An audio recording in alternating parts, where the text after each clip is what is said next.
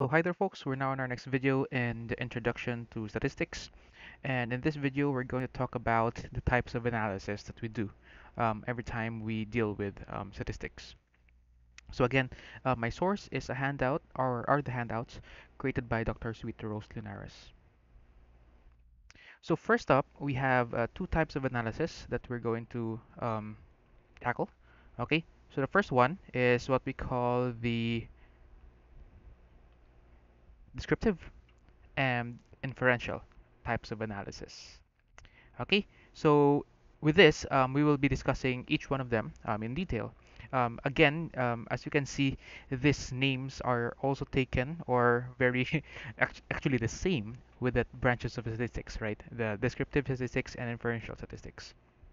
So let's have them in detail. So first is descriptive. So what do you mean when you say you're analyzing descriptively?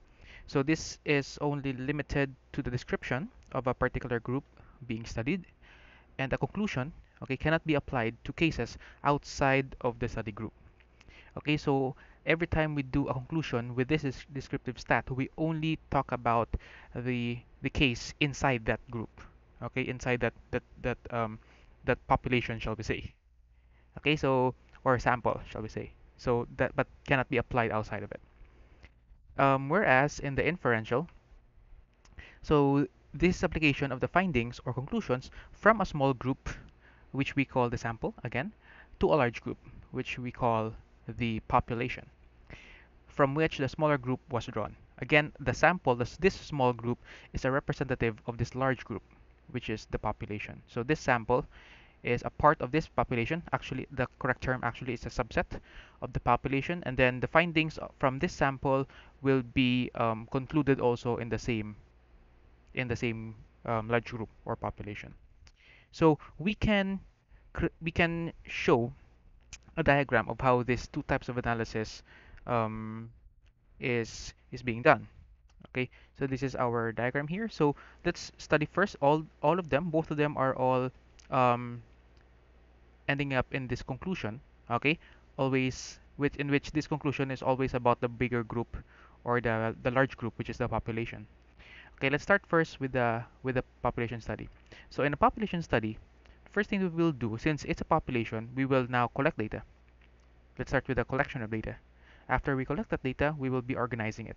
Okay, since this collection, okay, of course this collection is kind of messed up. It will be a messy raw data, so we will need to organize it. After we organize, we put it in the correct presentation, and after the correct presentation, we will now analyze. So what's the meaning of this number? So therefore, we can conclude that after that, we can conclude about this population since we have taken the data from the population. Okay, so again, if it is a population study, we collect, we organize, we present, we analyze, and then we conclude. Whereas when we do a sample study, first thing that we need to do, we are given, of course, a population. Now we need to do first the sampling.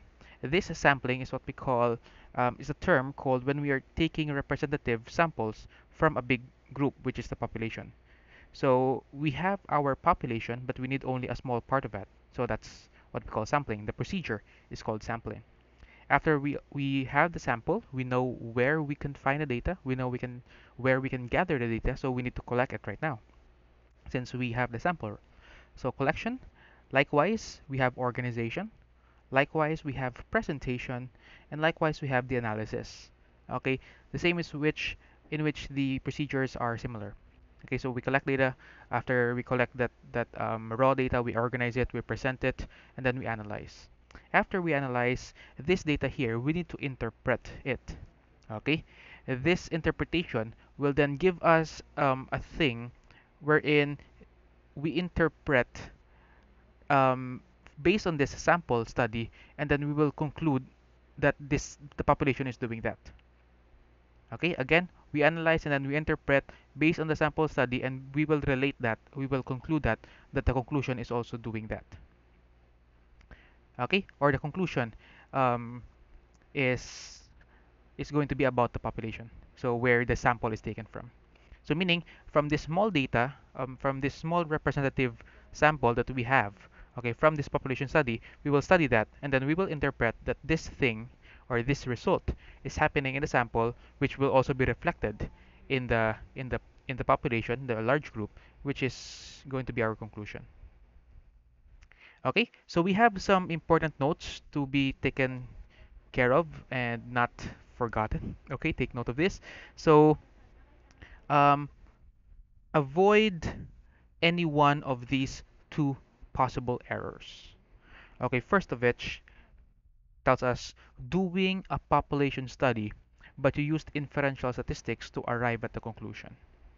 Okay, so since we have the population already, so we don't need inferential statistics in doing so. Okay, because we don't need to have the sample, we don't need to have the interpretation. Okay, we can have the analysis and then go directly to the conclusion. Okay, so avoid this error. So when we have, if ever, we have the population data.